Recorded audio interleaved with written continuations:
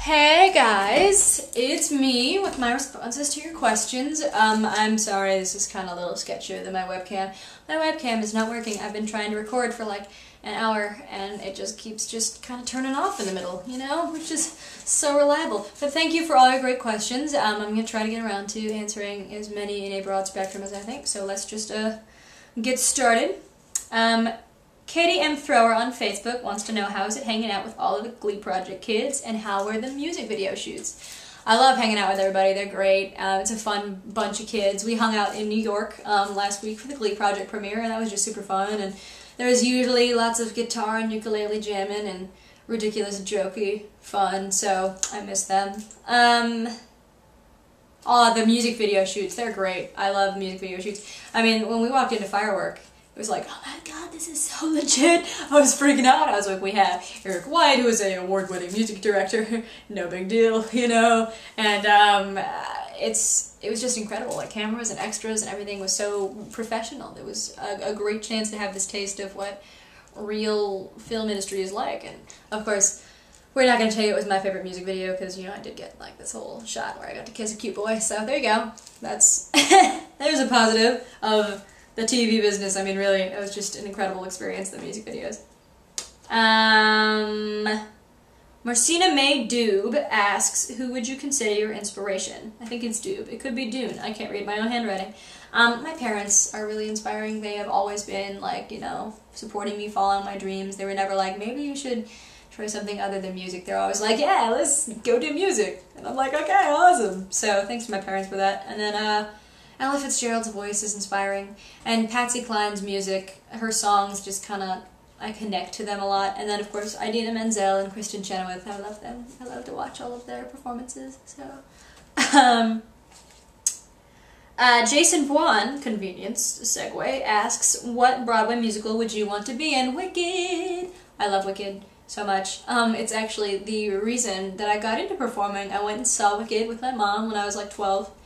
And as soon as the house lights went up and Defying Gravity was over, I turned to my mom and I said, I want to do that. I'm going to be on that stage one day. And she was like, okay, honey, can you sing? So really, if it wasn't for Wicked, I would never have gotten into performing. And so I would never have gotten here. So I would love to be in Wicked, but I would love to be in any show. I mean, really, just musical theater would just be so much fun. That was my first musical love. So I would just adore that. I think I'd be a good Annie. You could just make me a ginger and get my hair all curly. It'd be great. Miss Erin Murphy on YouTube asks, what are your plans for the future? This fall I'm going to go to Columbia College Chicago and pursue a vocal performance major or a vocal jazz major. And I am gonna try and perform in jazz clubs downtown and get some demo CDs just in case a record company would like to look at me, and look for auditions around the country to go to. And I'm actually going to record a demo later tonight of The Scarlet Tide, which I do have a little video of on YouTube. Go check it out. But this one's going to have 3-part harmony on the chorus. It's going to be pretty legit. And I'm going to try and get some of my piano compositions up there too, so you can see, besides just my arranging, what I have written. So that's what I'm planning to do for now. Abby Marie 1 wants to know, were there any bromances on the show?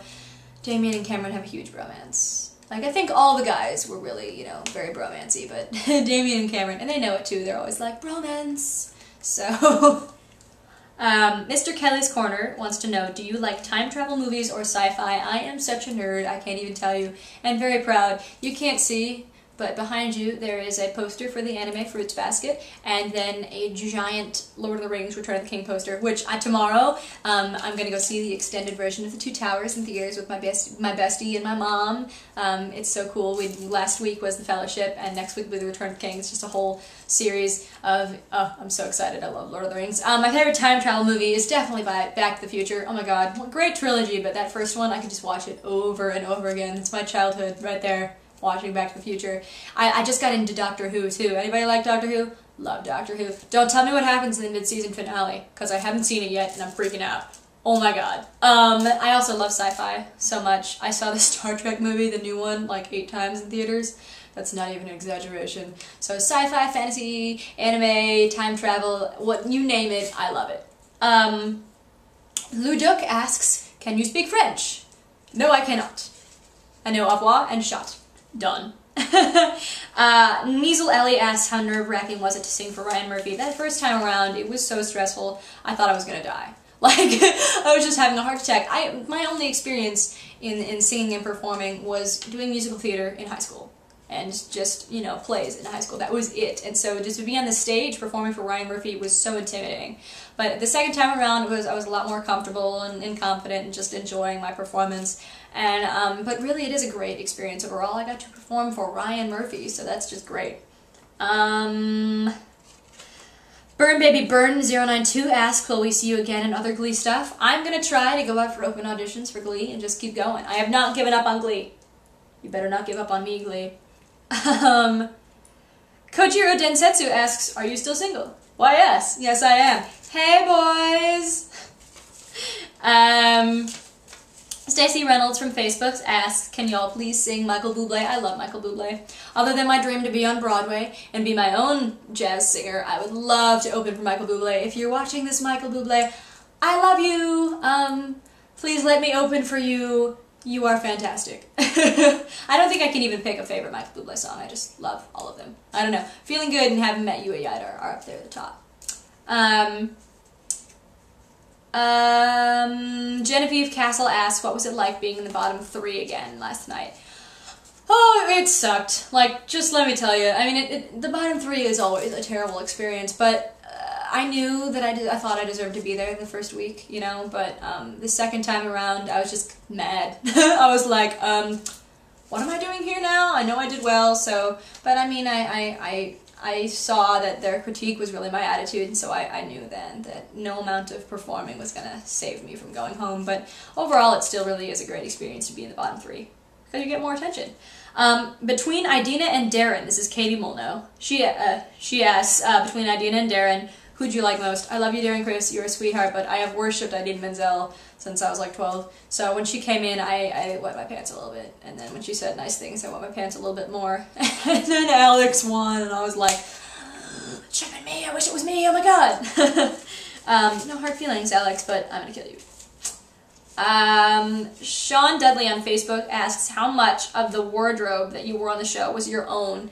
A lot of my clothes were my own, but the stuff from Bad Romance was all wardrobe, but they made sure to really find stuff that I liked, and I was very picky. I was like, that's not me, that's not me, that's not me, no. But they really, we really got along, and I think they had fun dressing me up in all sorts of weird stuff. Raven Ashley Ninja wants me to say, hate is gonna hate, but ball is gonna ball, because I said it last night on my Twitter, and that's the truth. Hate is gonna hate, but ball is gonna ball. Thank you so much, you guys, for all your great questions and your support. I love you, and I hope to see you around. Look for some videos up soon. Thanks, guys!